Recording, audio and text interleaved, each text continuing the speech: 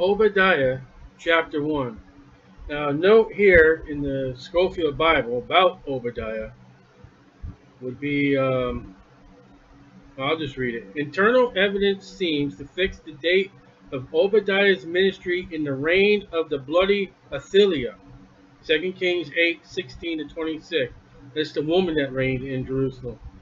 If this be true, he's not sure, he's being honest. If this be true, and if the ministry of Job was during the reign of Joash, then Obadiah is chronically first of the writing prophets and the first to use the formula, the day of the Lord.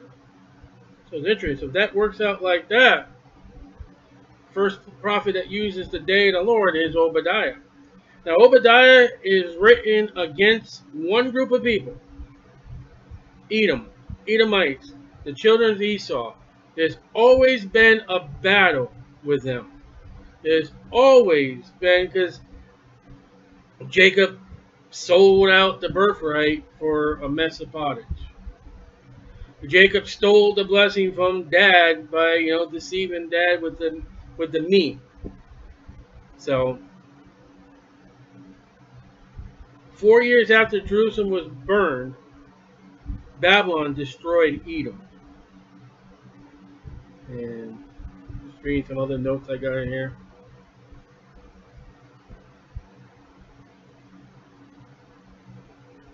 So let's go on. The vision, Proverbs 29:18, of Obadiah. Thus saith the Lord God, concerning Edom. There we go. This book is about Esau, about Edom. We have heard a rumor from the Lord, and an ambassador is sent among the heathen. Arise ye, and let us rise up against her, Edom, in battle. Jeremiah 49:14 through 16. God's calling for a heathen nation, Babylon. Get up and go. The God that says, thou shalt not kill. They don't understand that God does not put thou shalt not kill when it comes to battle and wars. Behold, I, God, have made thee small among the heathen. Thou art greatly despised. The pride of thy heart has deceived thee. Pride, Proverbs 6:16. Deceive. Pride, proud, never works with God. It goes against God. It is like mixing oil and water. Deceive, that's a word of Satan. Thou that dwellest in the cliffs of the rocks. They were in the mountains. They are a rocky area. This is the place where you find Selah, Petra, whose habitation is high, mountainous, that saith in his heart, who shall bring me down to the ground? Malachi 1, 2, and 3. The pride. Proverbs 6:16. They're up in the mountains. They're up in the Rocky Mountains. They're up in a stronghold. They've got a natural fortress, a natural castle. And with the position they are, they have the right to say, come and get us. And they can. There's a passage here with Styly Hayward that they say can only fit a man and his beast. No one else. As you walk into this area. They were situated, and God said, I've given that land to Esau. There's no problem with Esau. The land is very defensive, very good. They find in Styly Hayward there's these big rock wells that collect all the rainwater. The problem with Esau is he gets pride. He gets to be proud. He gets proud of the lust of, excuse me, the pride of life. One of those three sins of 1 John, of all the three sins, the lust of the eyes, the lust of the flesh, and the pride of life. Esau said, look who I am. No one's going to defy us. And that's exactly where America has been for the last 20, 40 years. Look at us. No one's going to conquer us. We're the best. We're the champions. That's where Esau is. Though thou exalt thyself as the eagle. The eagle is the highest creation of God that has life. If I can say it like that. Nothing that has breath, nothing that God created that moves on its own, I mean outside Satan and his principality. On this earth, there is nothing that goes as high as the eagle. Now forget the spaceships and all that other junk. God didn't do that. So when you say as high as the eagle, you're speaking about, as far as Obadiah, if the date's right, 887 BC, that's high. There was no Wright brothers. There was no rockets. The only way you could get as high as an eagle was to climb a mountain, and then the eagle would go even higher than that. So God is stretching beyond man's limit, saying, that is how high you've lifted yourself up. Just like they in Babel. We're going to build ourselves something. We're going to get to the heavens on our own power. Look at us. Look how great we are. And though thou set thy nest amongst the stars. Well, that's not true. Well, let me ask you a question. If you're walking by this land of Esau, and you happen to be walking by, you see the mountains, and you see the little city up there. It's at night. Wouldn't it look like that city is amongst the stars on a beautiful, clear night? Wow, look at that. It's right up there in the heavens. Remember, there's no electricity. There's no light bulbs. It's candles and torches. It would be like, hey, that city is sitting in the heavens. That's what it would look like. They become that city on a hilltop, and they're not. Not with pride. Satan fell because of the pride of his beauty. There's beauty here. You ever seen those pictures of Salapitra? That is a beautiful city. It's also very vacant. It's very empty.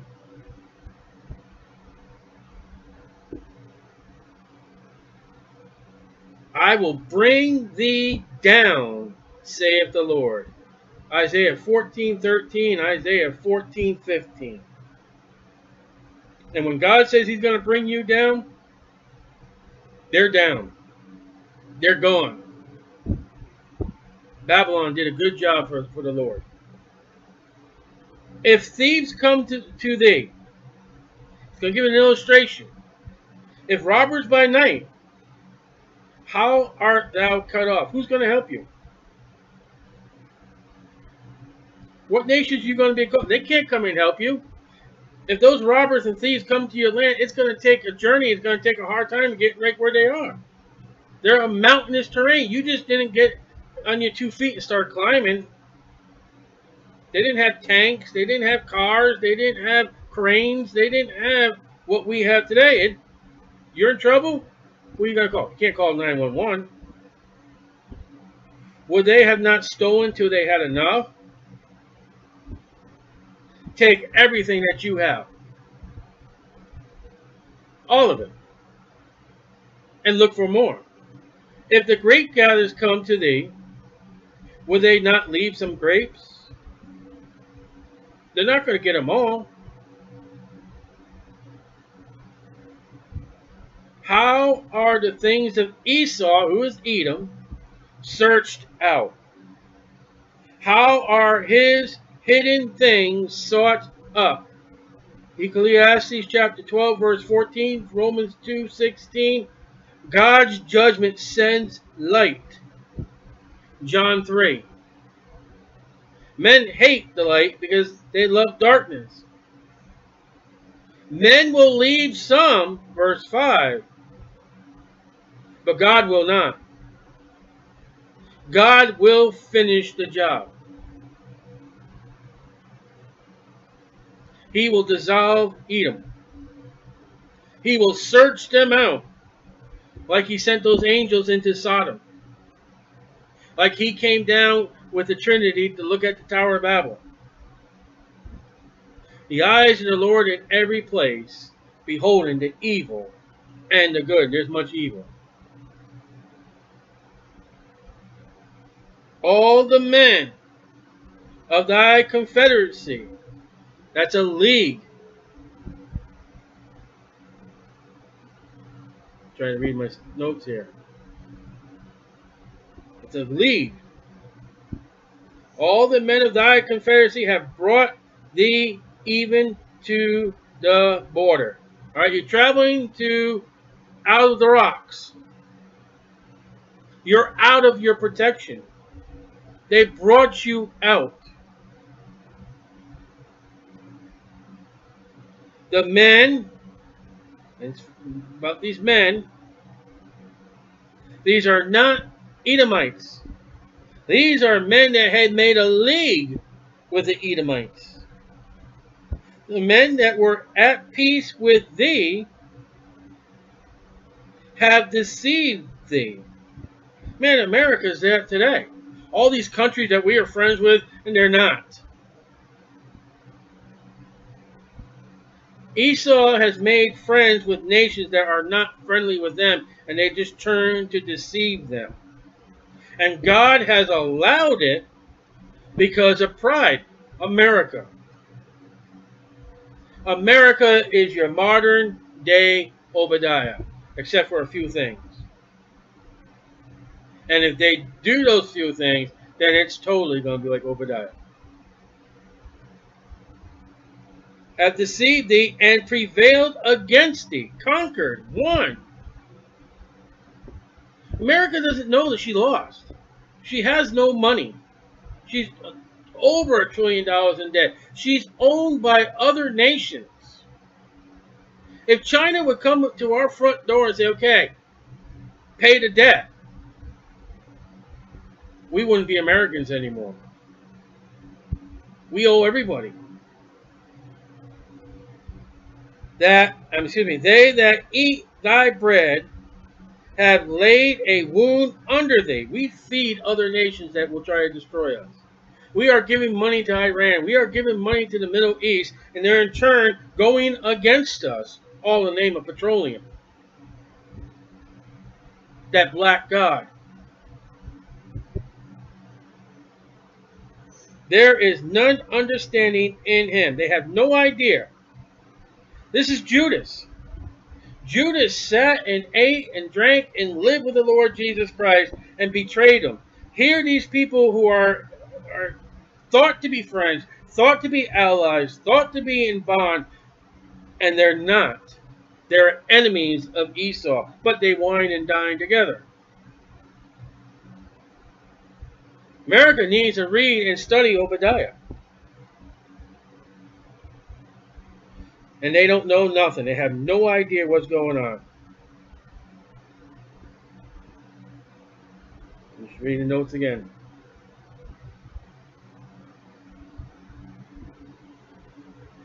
Shall I, God, not in that day, saith the Lord, even destroy the wise men? Job 4:1, Jeremiah 49:7, 1 Kings 4:30. The wise men will be the elders out of Edom, and understanding out of the mount of Esau. He's just going to get rid of those wise wisdom, and he's going to get rid of understanding.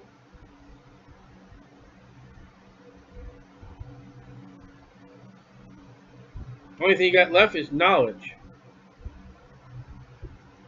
But what wisdom is to apply what you know. If you ain't got the wisdom, that you can know a whole bunch of things.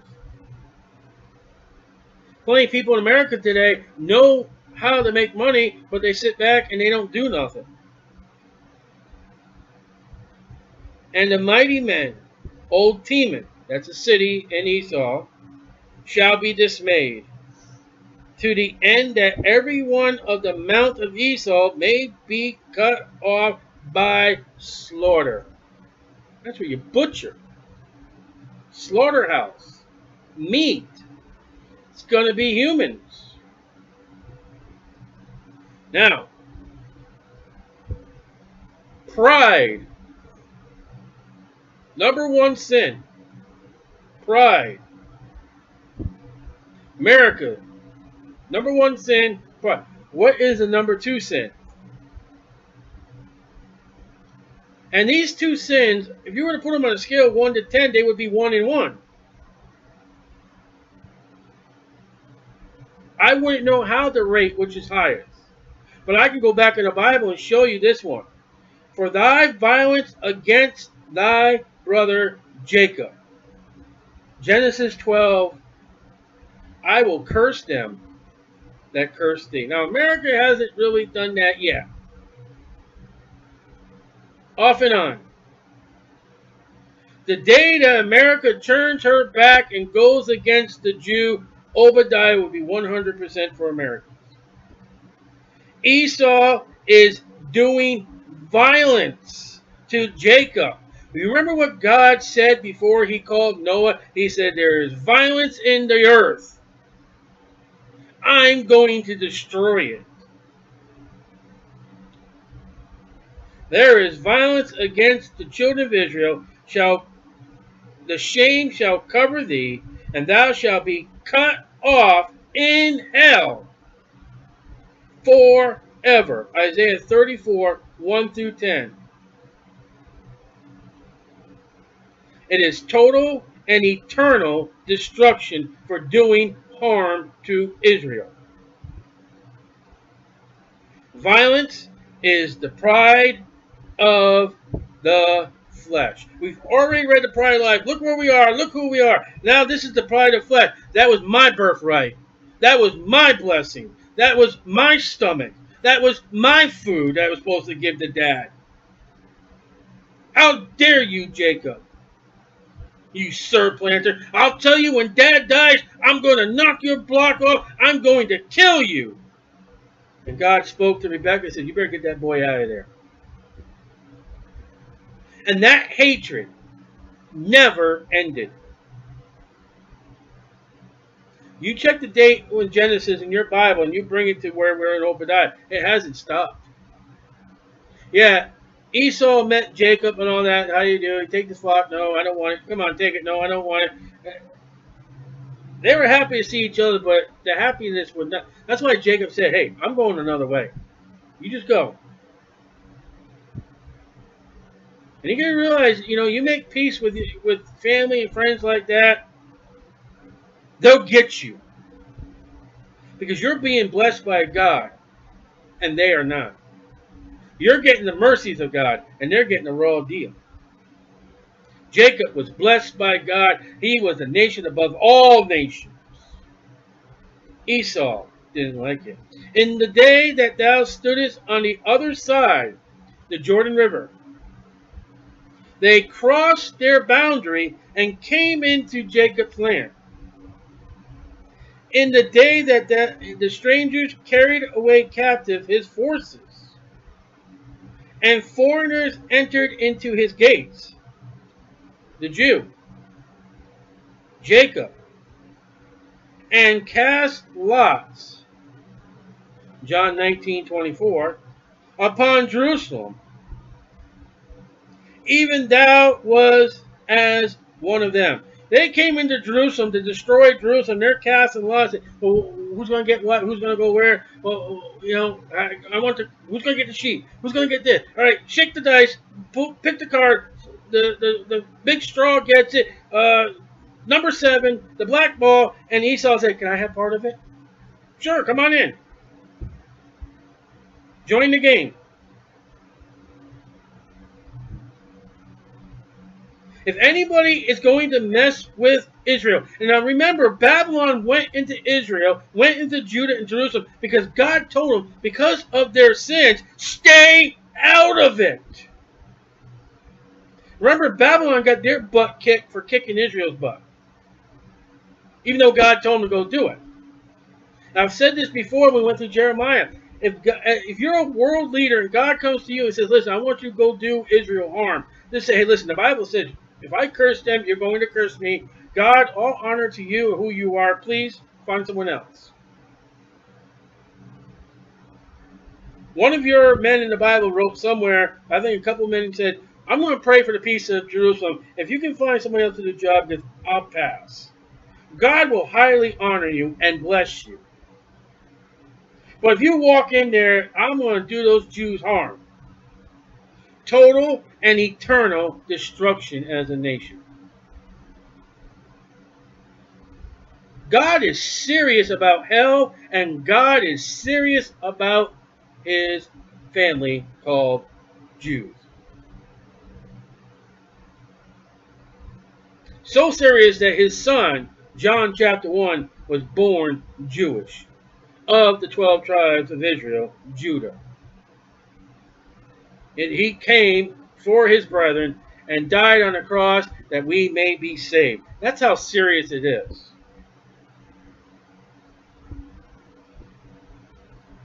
Don't mess with the Jews. If you ever get able to preach before the United Nations, I'd love to have that day. That's one earthly ministry I would love to have once before I die. To get up and preach before the United Nations, I would have a two-part message, Lord willing, and Lord prayer about it. It would be first, number one, you need to believe on the Lord Jesus Christ to be saved. And number two, you better bless the Jew. That would be the two messages I would give to the United Nations Assembly.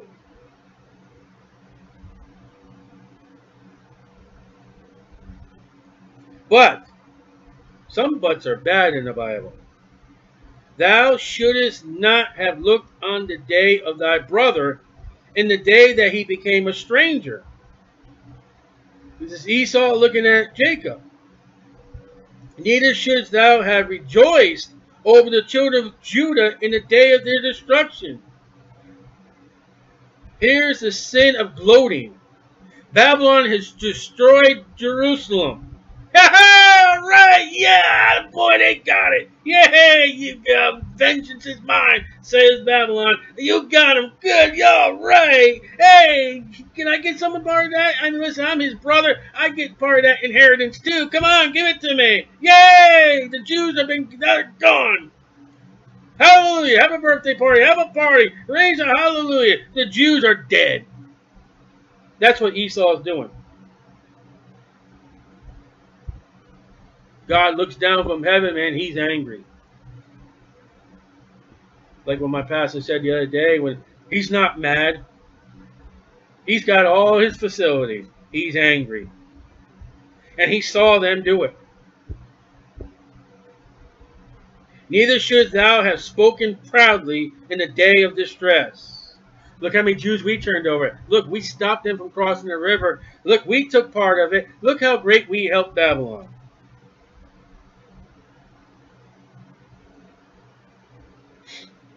Be careful how you deal with a Jew. Even an individual Jew. Be careful. And you know what the Bible says about them? They're stiff-necked, they're hard-hearted, and they're just...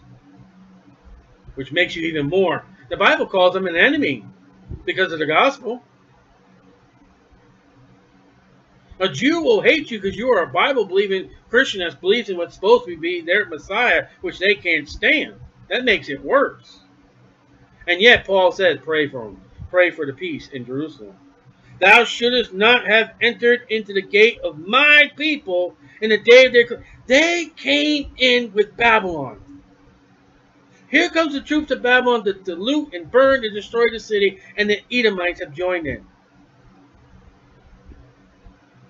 Babylon's coming in to destroy. Here comes Esau.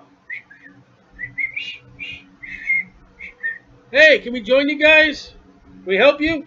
Can we be your ambassadors? Can we be a confederacy with you?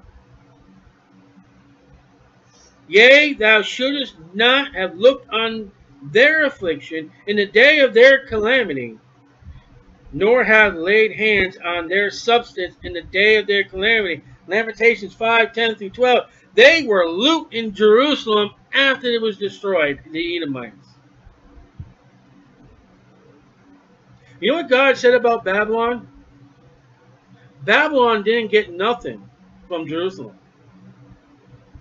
He sent them to Tyre, I believe it was, to get a payment. But Esau got stuff from Jerusalem. Esau got stuff from Judah. Esau spoiled his brother. Hey, after all, it was for the beans he stole my blessing. It was for the blessing of the venison. It's mine. You ever hear anybody like that? That's Esau. It's mine, all mine. You're full of flesh. You're full of pride. And guess what? God is not on your side. You know what Esau is the type of, in the Bible? He's the type of the flesh.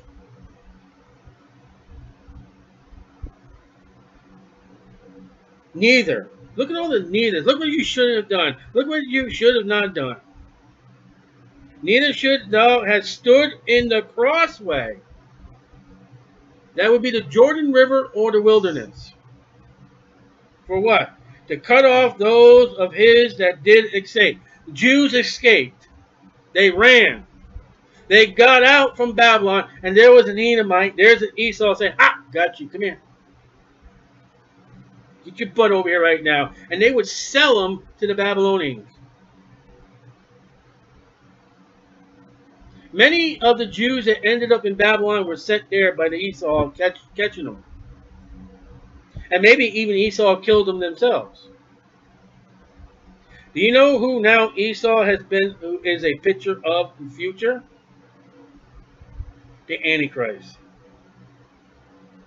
He will put a target, he will put a price on the head of a Jew. And there will be Esau's out there saying, "I'll get him." Bounty hunters. That's one of the great television things these days. But it's not going to be people who broke the law and was it skipped out on the prison, skipped out on the court. It's people of the Israel, the children of God. Neither again should thou have delivered up those of his, Jacob, that did remain in the day of distress. There were some that remained in the city like Jeremiah, and they said, "Come on, you're going," and would sell them and give them to the Babylonians. And you wonder with some of the girls, young girl, find a pretty Jewish girl, they hand them over to the, you know.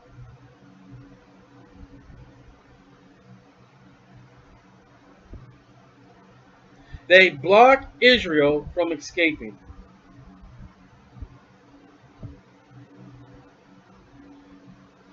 Pride again.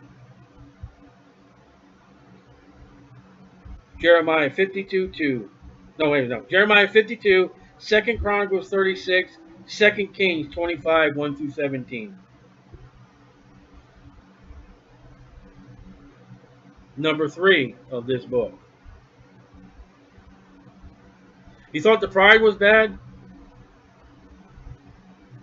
You thought maybe going against Israel was the worst?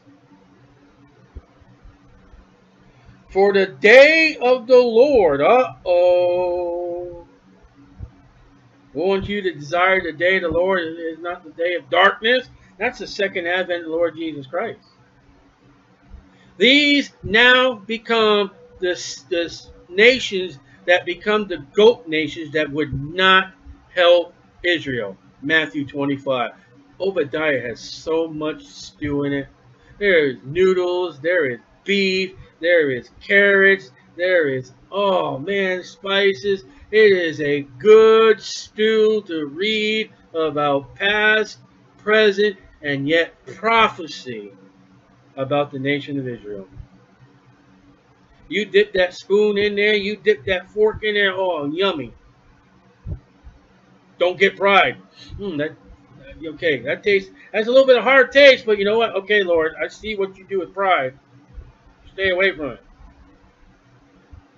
You get, maybe you got a little hard potato.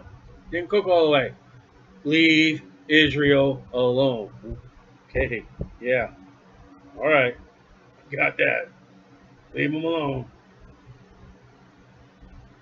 Because maybe like David, God would just rock you to sleep and wake up in hell.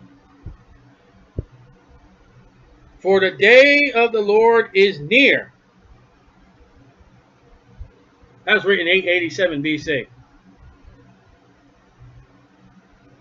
We are 2016 AD. And God says it's near.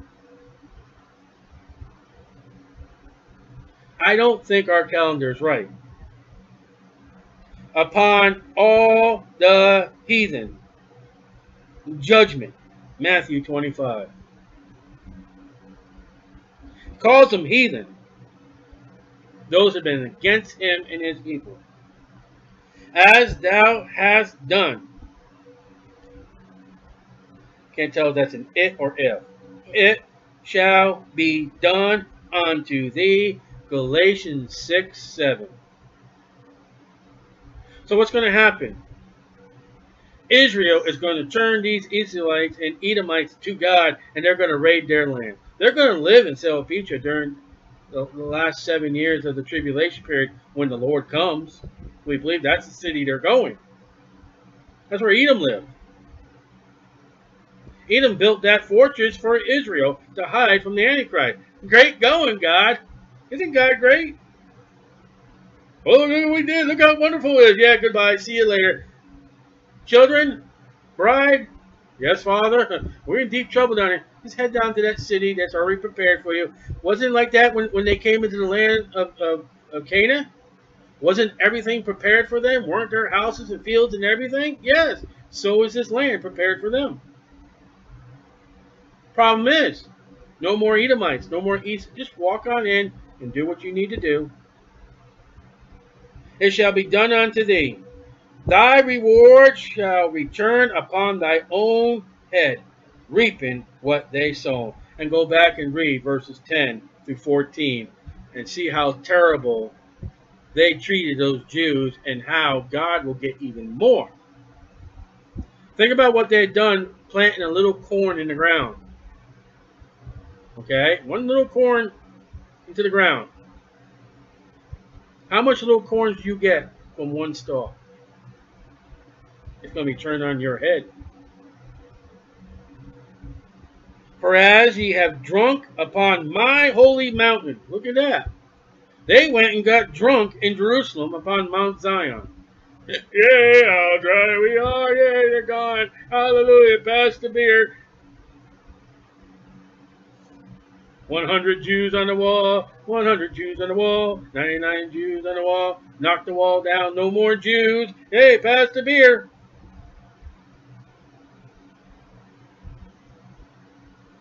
You know what's on that holy mountain right now?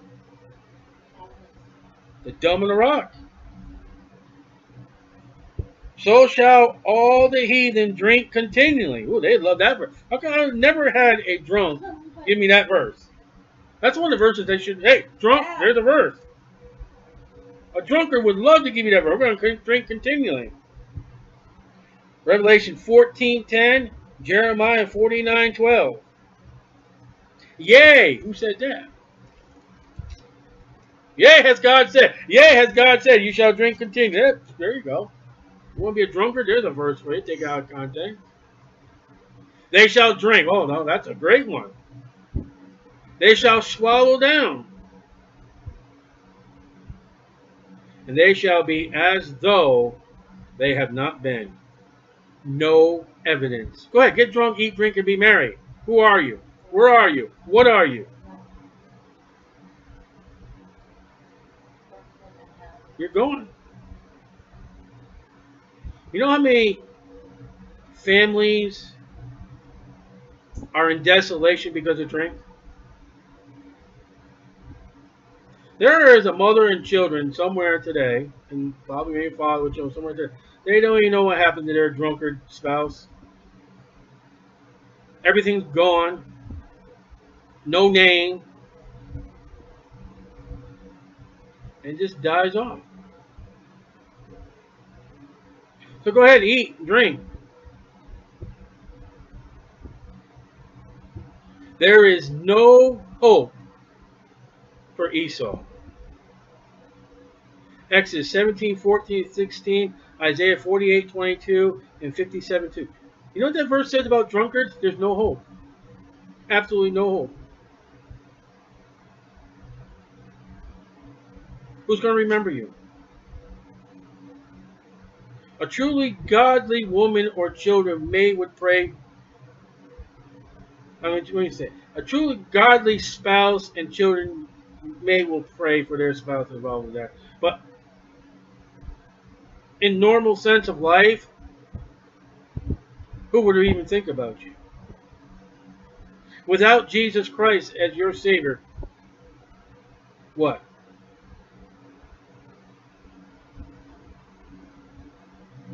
Nothing. But, here's a good but. See, after all we read in Obadiah, upon Mount Zion, that's where they were getting drunk.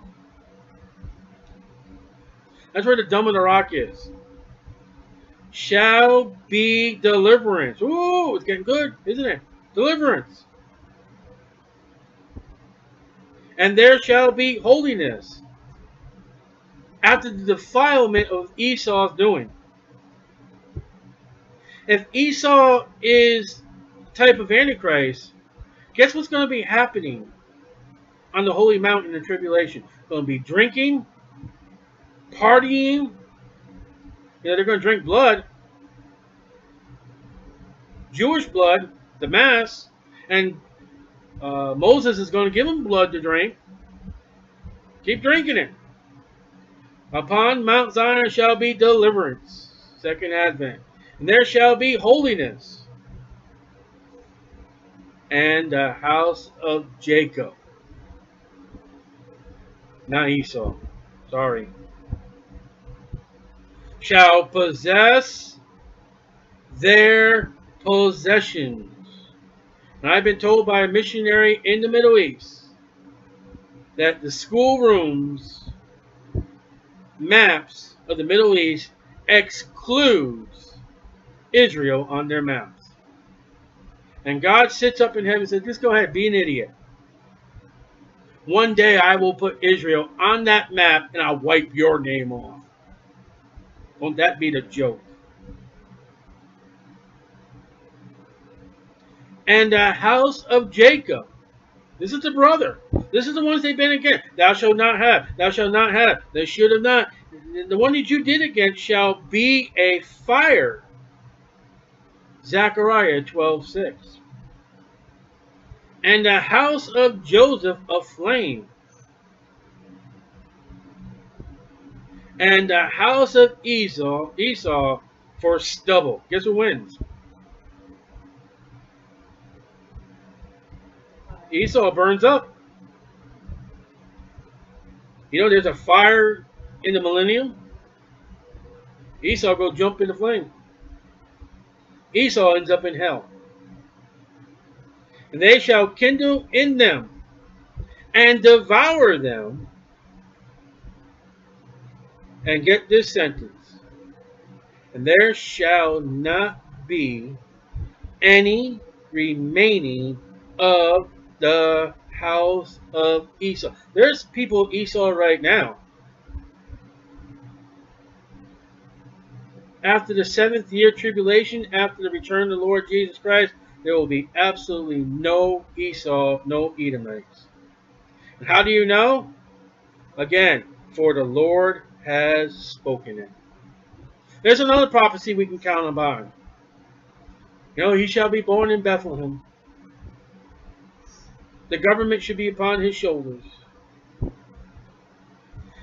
Not a bone of him shall be broken. And Esau shall have no remembering no more. There's a prophecy right there. And they of the south shall possess the mount of Esau. And that's down by the Dead Sea region. And they of the plain of the Philistines. They shall possess the fields of Ephraim. It's up north. And the fields of Samaria and Benjamin shall possess Gilead. So they're getting their land back. And the captivity of this host of the children of Israel shall possess that of the Canaanites. That's the land of Canaan. There they go. They got it back. Even unto Zarephath. And the captivity of Jerusalem, which is in Sepharad, Genesis 10:30, shall possess the cities of the south. Exactly where Judah is. And the Saviors, Joel chapter 2, verses 1 through 10. Notice the S. Shall come upon the Mount Zion to judge the Mount of Esau, Matthew 22:30. And the kingdom shall be the Lord's. Amen. Glory. Obadiah never finishes. Does the kingdom of God ever end after the Lord Jesus Christ sits on David's throne? No. It goes off in eternity. Obadiah's book never ends. How's that? You take off from Obadiah verse 21 off right into eternity.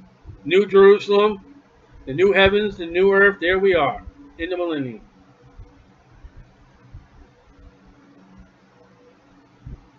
Be careful. Get out of your pride. Be careful.